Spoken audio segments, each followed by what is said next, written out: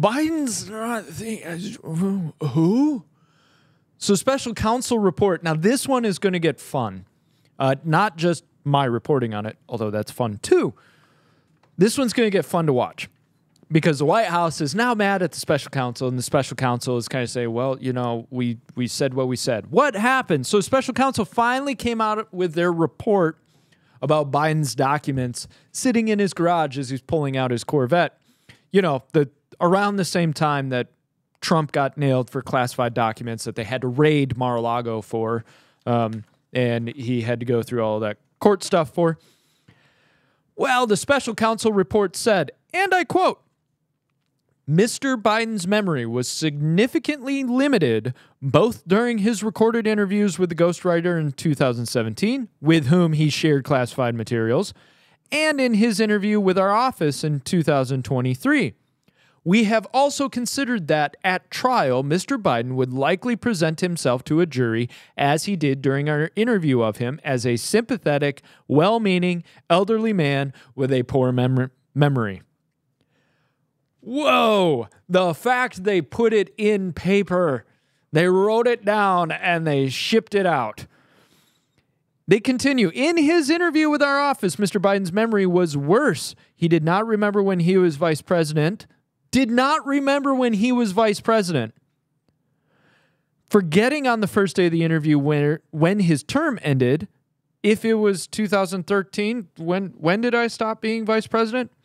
And forgetting on the second day of the interview when his term began in 2009, am I still vice president?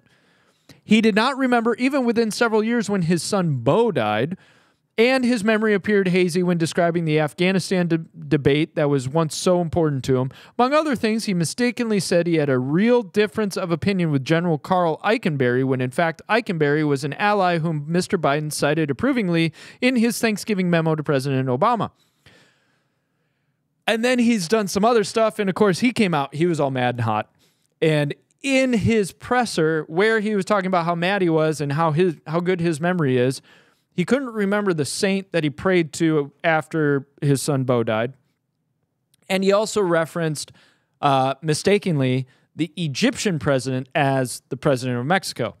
And recently, he also said he had a full conversation about J6 with a German politician who's been dead 4 years prior to J6. This is the man leading your country. This is the man the Democrats have put all their hopes in. And this is what I'm going to say about it. If I were the Democrats, and this is a controversial take, you might ask, well, what do they do? What's going on? But they don't know. So what do we do? I say, I think the Democrats should jump ship with him. I think make it public, make it brutal, run him over with the biggest bus possible. Because right now what they're trying to do is soft foot and figure out, do they back him as a candidate for the next term? Do they leave him behind? How do they work somebody in smoothly? I say just burn the ship down. I think you'll actually gain respect from independents. Your base will vote for whoever you put up. It doesn't matter.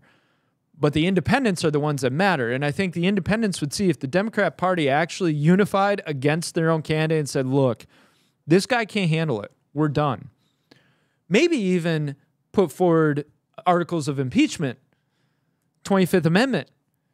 Go it that way. Make it a spectacle and go, look, we love him. He's great, but he just cannot do the job. We've asked him to resign. He refuses to do it.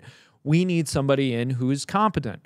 I think you'd actually gain favor. Now, I don't know if you could get all of the Democrats in Congress to really get behind you.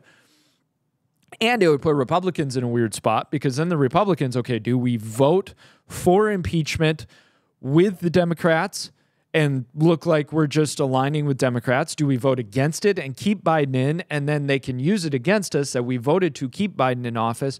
What do we do? I think it's a great play. Now, some people may argue with me. That's fine. But I think overall, Democrats, you've got a problem on your hands. You've got a real problem on your hands. And Republicans are trying to snatch defeat from the jaws of victory right now by setting themselves up against Trump. This is fun. Campaign season is fun to sit back and eat popcorn and watch it all burn. So enjoy.